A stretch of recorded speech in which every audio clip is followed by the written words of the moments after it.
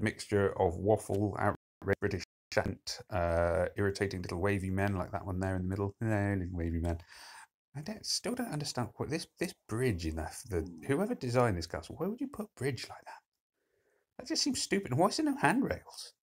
And that guy is walking across it perfectly confidently, but look how rickety it is. I'd be crawling across that. Maybe the little wavy men are braver than I thought. Anyway, let's not dwell on that. That's not actually why we're here. What am I here for? Well, firstly, let me just see what's going on with Path of Valor. It's always worth checking every day. Attack a Titan 3 times.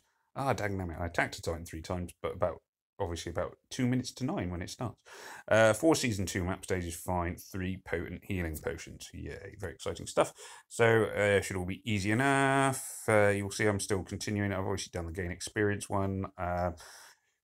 60 raids in the Diamond Arena. Now, I'm going into raids in a minute for the raid tournament. Luckily, they count towards your raid total. And so what I've done, I don't live in the arena. There was a time when I was always in Diamond, but basically other players have got a lot stronger, whereas I've more or less peaked because of the heroes I have, or at least that's my excuse.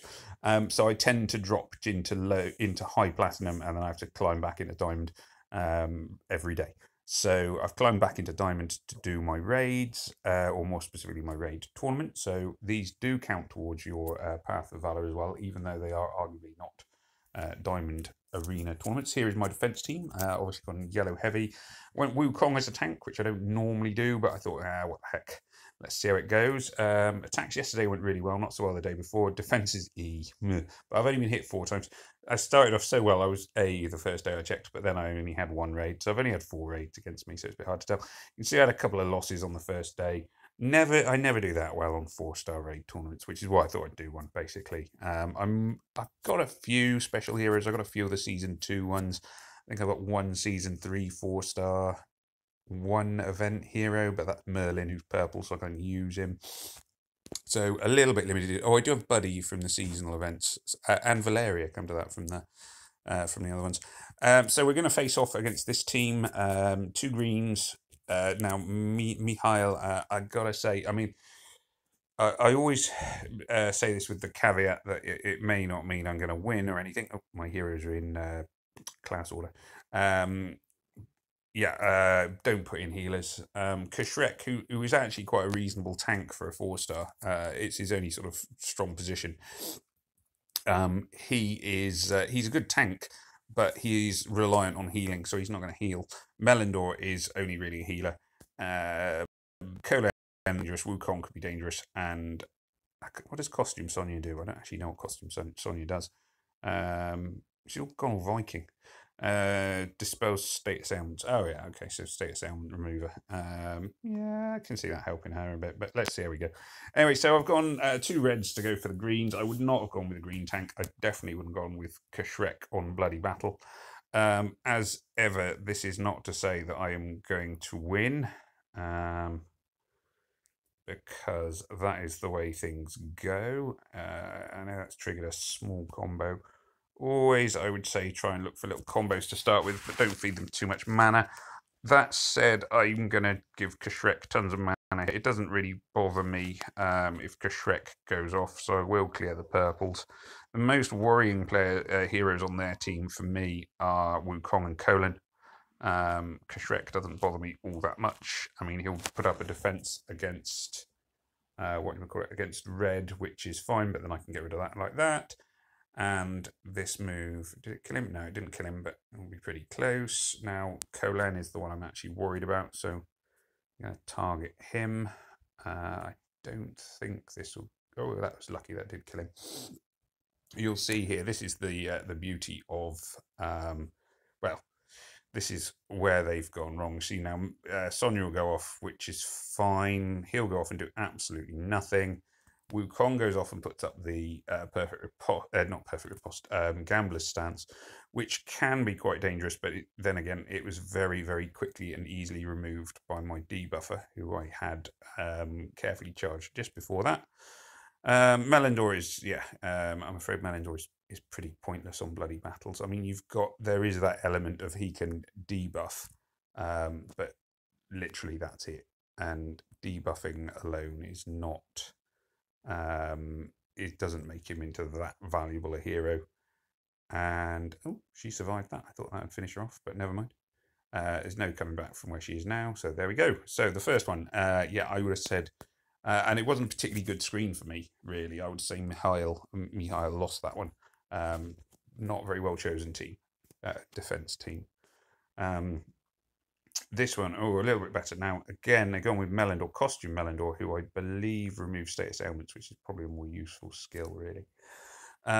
You've got what's his face? Jimmy Boril, the grumpy dwarf fella. Looks like an iron breaker for anybody who ever used to play Warhammer games. Yeah, he's there in the middle. Perfect riposte. Liu Zhu's quite annoying. Chow also quite annoying. 2 yellows is a good idea because I can't take any purples. Kolen, like I say, is a risk, especially on Bloody Battle if he goes off. I haven't got any real way of getting rid of that. I'm to Wilbur because he's quite useful potentially. Although that said, not buff remover, status ailment remover in. I think that's what this one does. Do you remove status ailments? Old new Melindor dispels buffs from all. Oh no. If it's dispelling buffs, that's fine. I will risk that. There we go. So let's see how we go. I've taken 2 debuffers for the simple reason they've got Baril as a tank. If you're facing Baril or what's the other one? Cyprian. I mean, you can't be facing Cyprian on this tournament, but you know the general theory. If you're facing Cyprian or Baril, I would always recommend taking a couple of debuffers, ideally of different colours, which then gives you a lot of flexibility. Like I say, I would not take Melindor.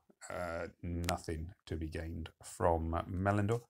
I'm never sure if this is a great idea or not, because now my debuffer will remove the linkage thing. I'm never sure how. There's times that linking them all together is really, really good, and times I'm less convinced. I like dead heroes. Basically, I like to go for heroes dying very quickly, one at a time. I prefer to have lots of dead heroes, 2 or 3 dead heroes, and lots of wounded heroes, because wounded heroes can still be quite dangerous. That's my personal thing. It does raise the question, why did I take Wilbur? Would I have been better off taking somebody else? He does do a good job of putting the shields down, especially.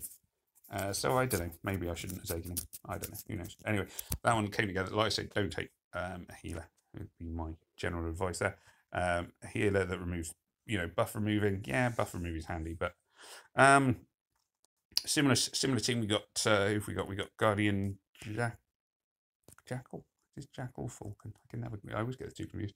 Jackal. Yeah, he's quite annoying and a good choice when you've got 3 yellows, although luckily he only hits 1, unlike Falcon. You've got, I can never think of his name, the little nappy wearing fella with the nipples. Danzaburo. I was going to call him Kagaburo. The guy in the end does rebound, which is quite annoying. Counterattacks, yeah, so he's annoying. So a debuffer for him is quite handy, and a debuffer for old Baril there, the angry Ironbreaker in the middle, and Liu Zhu, of course, can be fairly dangerous. Now I was quite lucky last time; I had a very nice green screen to start, so I can almost certainly assume I won't get the same preferential treatment again. Yep. Reasonable number of blues. Blues are quite handy here as well because I do obviously have Sonya, so I'm going to want. Basically, I want one of my debuffers to be close to ready, if not ready, when little Baril there goes off. Not quite ready, but close to ready. That should be okay. I basically don't want to spend the whole of the raid hitting myself, funnily enough. So there we are. So that should take that down. Hopefully, set myself up with a little 3 in a row, which hopefully will finish Baril off. Not quite. I will finish. No, I'm going to leave him a turn. So what I'm going to do is I'm not going to use Kmon this turn. I'm going to do the 5 in a row yellow, which it's triggered a bit of a combo there. I was hoping it would kill Baril, which obviously it hasn't. However, it's not a huge issue because I can get rid of Barill's special straight away. Now I imagine Barill's health is next to none now. So if I hit the yellow gem, hopefully that will finish him off. There we are. He is done. Now hopefully this combo here will knock out Jackal. Yeah, there we go. Trickster's Gambit. He has got I think that's probably, well, that looked pretty effective. So he's got one which has done increased mana generation and shield. Now I was going to use that on those two to put them together, but never mind. I'll use it on I forgot his name again. Jim, Bill, Ken, Dansbury. That's it, Dansbury.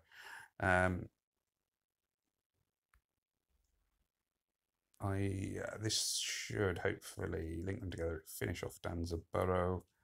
This will get rid of the perfect riposte that is up on Sumitomo.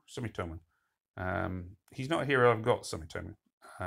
Nor is he one I desperately want, if I'm honest. But he is one of those season 2 heroes I've managed to avoid getting, along with most of the 5-stars, particularly Tarlak, who I very much like.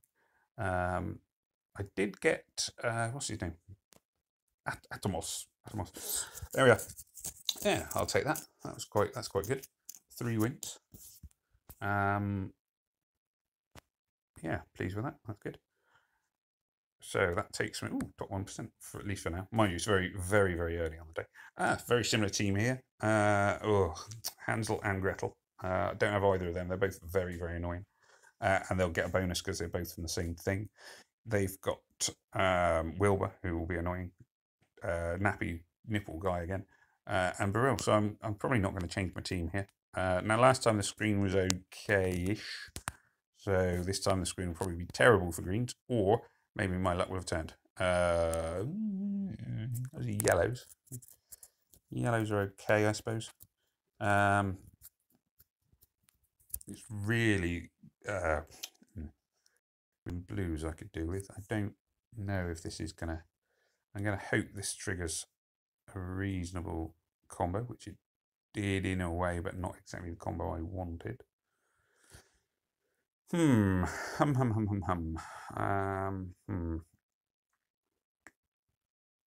What are we in here? I'm going to build up some power without actually hitting one of the guys who's going to fire all of the damage back at me. Risky tactic.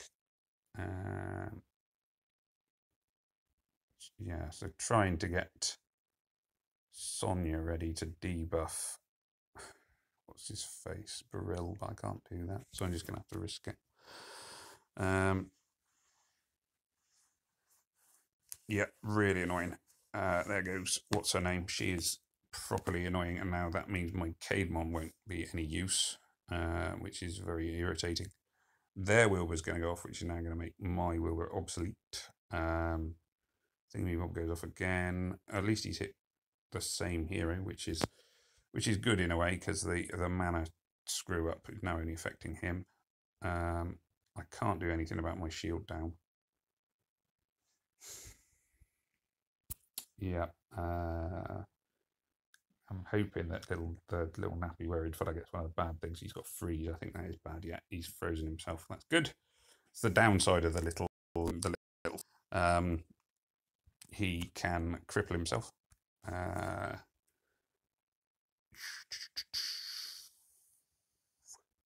Another yellow 5 in a row, and it's okay to hit what's his name with a yellow 5 in a row because he's got no. He can't generate any mana, which is nice. Often worth looking if you can't ghost tiles, and by ghost tiles I mean fire them up the middle of the screen or into the empty spaces so that you get extra mana. You can always try and offload them into heroes who have got their mana frozen, just like Dansbury had then. I'm gonna go for Sonia. Let's see, can I get Sonia ready? No, not quite. Sonia is a really, she's one of my favourite heroes. I've had her for a very, very long time. I still use her quite a lot. She's a very sort of good all-rounder in my opinion, which my not so modest opinion, generally speaking. Let's see. Probably can't stop Gretel going off. Oh no! And yeah, there we are. And one of my gnomes killed off Danzaburrow. So yeah, tidy. Take that. Yeah, not bad, not bad. Oh, can I make it 5 in a row? Ooh, let's see now. Melindor, Kirill. Now I would say, and I again, as ever, I may regret saying this. I would say that I should win this one because they have got they've got far too many healers. Doesn't always follow, of course, but they have got a lot of healers. Now, what's his name? Skittle Skull can be quite dangerous, but the 2 healers don't worry me too much. I'm going to try this. They've got no yellows as well, which I would have said is really silly when you've got a tournament where you can't take purples. Personally, this is. So Melindor doesn't really worry me at all. I'm going to just trigger this little blue combo here.